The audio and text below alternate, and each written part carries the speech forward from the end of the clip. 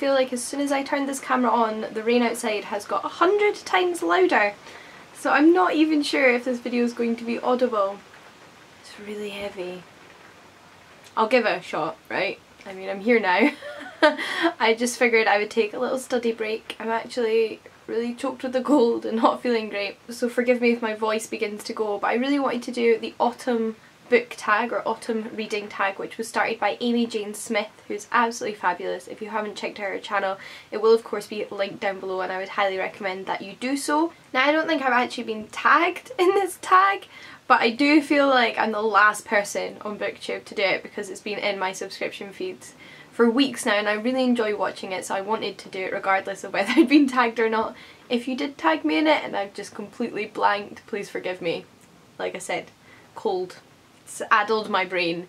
But without further ado, let's just get into the questions, shall we? So question number 1 is, are there any books that you plan on reading during the autumn season? Well, now it's actually midway through October, so I'm kind of doing this video halfway through the season. I have the rest of this month of November though, which is still quite a lot.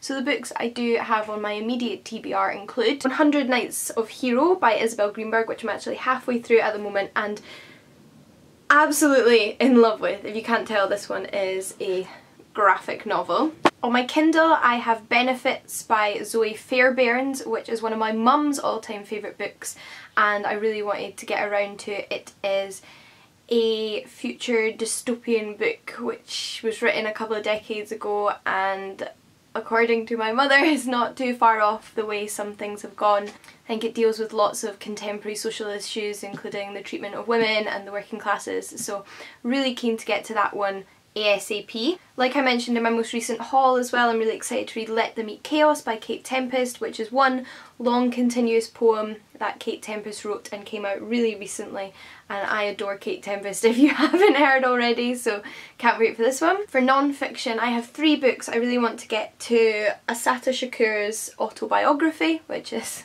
obviously the autobiography of Asata Shakur, who was on the FBI's most wanted list for a long time, and she was a black rights activist in America, so this one. And for November, the book club read is Redefining Realness by Janet Mock, which is all about Janet Mock's journey as a trans woman and her work as a trans rights activist. Of course there are quite a few other books that are currently on my TBR, but those are the ones that I am absolutely certain I will be reading in autumn. Next 3 questions are all about specific months. So the first one is about September, and the question is, as September reminds you of returning back to school, although I'm pretty sure in Scotland we went back to school in August. Not that that really matters, but September reminds you of being back at school at least. And the question is, what is a book you really enjoyed studying at school and what were your favourite and least favourite subjects? So at school there were quite a few books from English at school that I actually really enjoyed, strangely enough, because I know people tend to associate books they read at school with quite negative feelings, but I enjoyed quite a few. One of the ones that always stands out to me though was Sunset Song by Lewis Grassic Gibbon. This is a Scottish classic and I think I was around 15 when we read it at school. That is a really rough guess but you know, I was high school age and I adored this story. It is so moving and engaging and has a really powerful, relatable protagonist. It's all about Chris, who lives in the Scottish Highlands, and it's about her growing up and deciding whether she wants to remain living on a farm and working on the farm for the rest of her life or move to the city. And it's just absolutely spectacular. I would recommend it to everyone. It's set sort of before, during and after the First World War. For favourite and least favourite subject, I mean naturally one of my favourites was English. I loved English.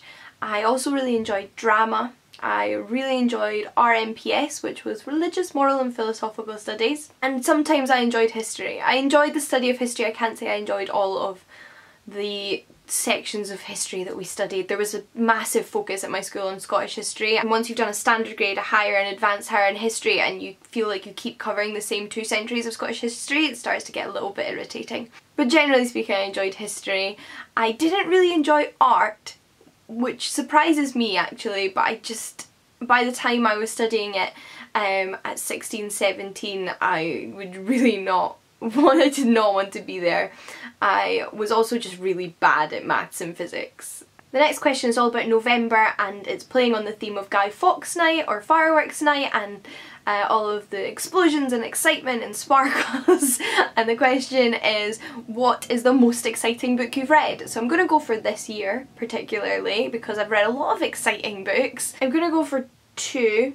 One of them is I Am Malala, which just sticks out to me as a book I recently read that had me absolutely absorbed, hooked in it, could not put it down, did not want it to end but also wanted to get to the end, all of those feelings you really want from a book. And although it was really upsetting and hard to read in some places, it was also really empowering and inspiring, and I think that's pretty exciting, so that one certainly. And actually something else I really enjoyed recently, which I would consider quite an exciting read because they're quite fast paced and have you really enthralled, was a reread of the Hunger Games trilogy. I said it. They're just awesome. Next question is, what is your cosy comfort read? Now I'm actually quite a big rereader. I love rereading books, and I think of cosy comfort reads as very much being rereads because they're books that I like to go back to and make me feel safe and warm and part of their world. And yeah, there's quite a few that would fit that bill, but one that particularly stands out I would say are the Sherlock Holmes mysteries. I think they particularly stand out to me when you say the words cosy comfort reads because I think of kind of tweed suits and sitting by the fire and Sherlock Holmes smoking his pipe and solving mysteries and chatting with Dr. Watson, and I think mysteries in a way have quite an association with that cosy comfort read, so I would definitely say those, and I always adore returning to those stories. And Sir Arthur Conan Doyle's prose always make me feel really comforted and at home. Question number 6 is, you're curled up with a good book, what is your favourite hot drink? Well, my favourite hot drink is coffee. I love coffee.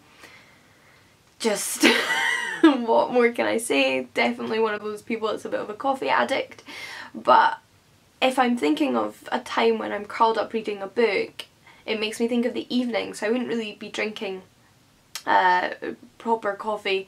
I would either be drinking a decaf coffee or a peppermint tea. I love peppermint tea as well. And question number 7 is quite simply, are there any plans that you're looking forward to in the next few months? So I'm going to keep my answer restricted to within the autumn period, so the next month and a half. I'll get my diary and tell you, will I? Well, next week I am having dinner with Taylor, which I'm very excited to. She's coming down to London, so I'm going to see her one evening.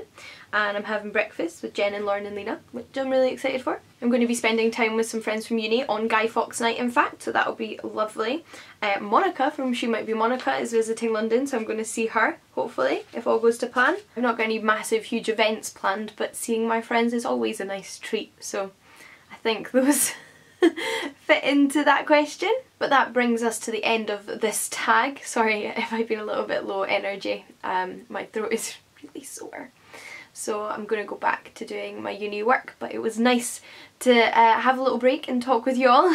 I'm sure I'll have a lot of fun responding to you in the comments. If you would like to answer these questions in the comments down below, I'd love to hear your answers, and if you just have anything else you'd like to chat about, please do start up a conversation. And until next time guys, happy reading. I'll see you all again soon. Bye! Hey guys, so as you can tell from the title, I am here with another book haul. I have acquired another 7, 8 books. 8. Definitely 8.